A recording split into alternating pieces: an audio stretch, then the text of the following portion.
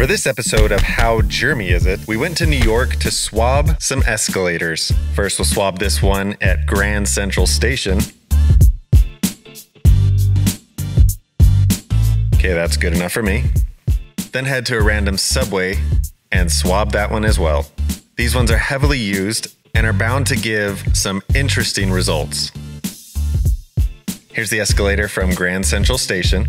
Okay, just as I expected, a wide variety of growth. And this is the one from the subway. And this one wasn't as bad as I was expecting it to be. Leave some more suggestions of things we should swab in the comments.